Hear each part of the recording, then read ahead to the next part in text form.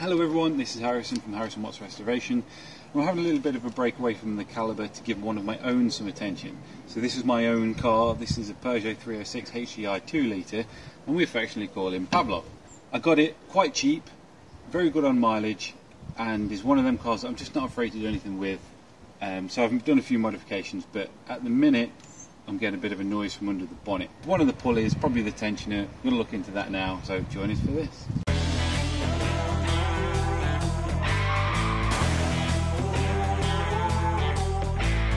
Okay everyone, so here's my little weapon of a car that I was talking about. So in a minute I'm going to turn it over and you'll hear that horrible noise that I was talking about, something you've probably all heard if you're driving your vehicles. And it's something that I'm going to show you an easy way to diagnose. So in a minute I'm going to turn it over so you can hear it, but one easy way to find out if it is what you think it is about, and it's a suspected pulley, is to actually take this belt off. So it can break up an engine management light if you do that, because it won't be charging because the alternator runs off this belt. But if you take it off, the pulleys don't turn other than the crank pulley at the bottom. It's most likely the crank pulley is not going to be the problem, it's going to be an idler pulley or something like that. If that is making a noise and the belt's not on, it won't turn, therefore it won't make a noise. If your noise goes because you've taken the belt off, you know it's going to be one of these pulleys. What I'll do now is I'll turn it over and then I'm going to dead simply get some spray, maintenance spray, and I'm going to spray it at the back of the pulleys. And hopefully what you'll notice is I'll spray it on the top one, which is the power steering pulley, which I don't think is the problem, and the noise won't really change. But when I spray the idler pulley, which is behind it, hopefully you should hear that the noise either changes or goes away completely. Therefore you know it's that pulley. So that's what I'm going to do. I'll turn it over now. Forgive the mess of the car, but here we go.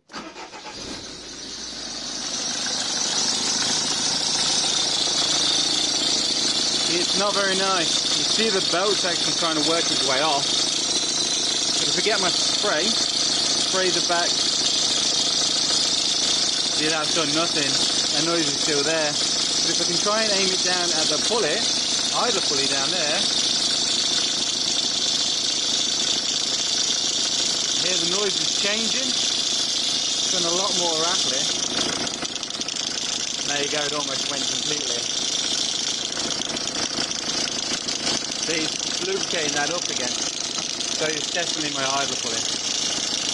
Okay, so here we are. All I've done is taken the wheel off, and I've taken this plastic cover off, which sits there, and it's just a couple of clips. Okay, so firstly, I apologise for the unprofessionalism of this video, and also that oil leak. But like I say, this is my car, and I don't care.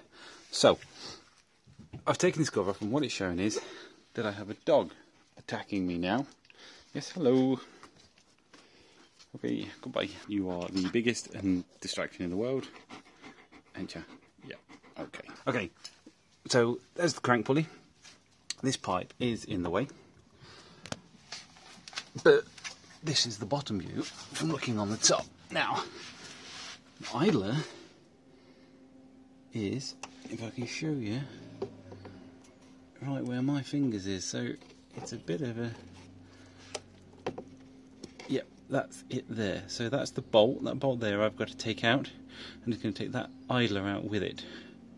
First thing I've got to do is I've got to release the tension and get this belt off. Managed to get the old one off. It was a bit more of a struggle than I'd have liked. I've had to take off the other idler pulley to get it out of the gap. There's not a lot of room up there at all. So that hole there, ooh, that's where the other idler pulley was. And then that gap up there, that is where the tensioner was facing up. So yeah, bit of a game. That's it, that's where the hole was. So I had to take that idler pulley off to get the old tensioner to come out of this hole. All in all, it didn't take that long. It was a bit of a struggle, and I'm going to have a right nightmare getting this back in. What is important is that nipple there needs to locate in the hole, because that will determine where the pulley sits. I shall give it a go.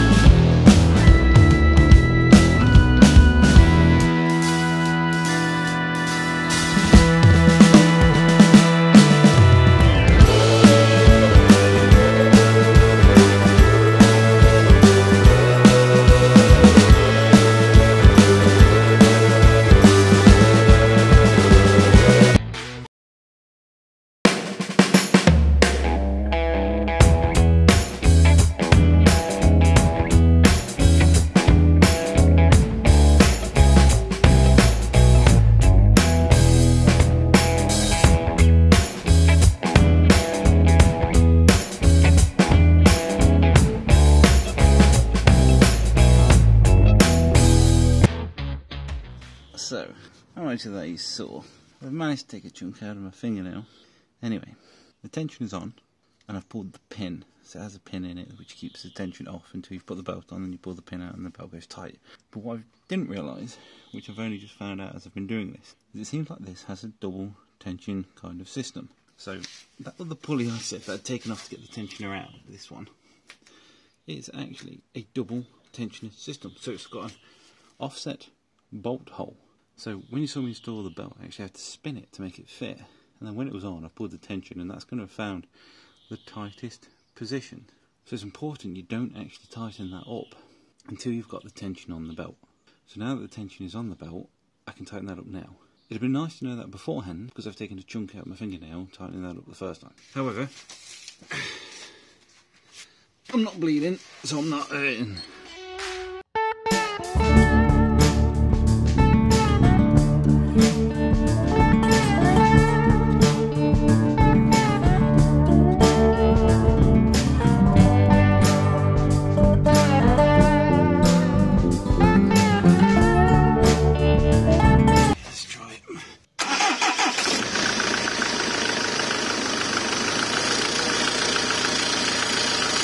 First thing to note, there's no noise. I had a bit of smoke coming off, but that was basically from that oil burning off beforehand. So when I sprayed the oil to find out the original noise, but that's gone now. And the new tension is there running away. Not too bad. Not a bad job. You don't have a lot of space on these engines. This is the 2-litre HDI. So there we go, get back to driving it without every flipping pedestrian staring at me. Cool, so what I'm going to do now, the only thing left to do, put that trim cover back on. It's a couple of dowels and then plastic trims, I should say. And then throw the wheel back on. Take it for a little run, make sure everything's alright, make sure everything's charging.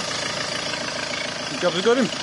And there you have it, guys. In the end, it was quite an easy job. That second tensioner I didn't know about, but we figured it out on the go and we managed to sort it.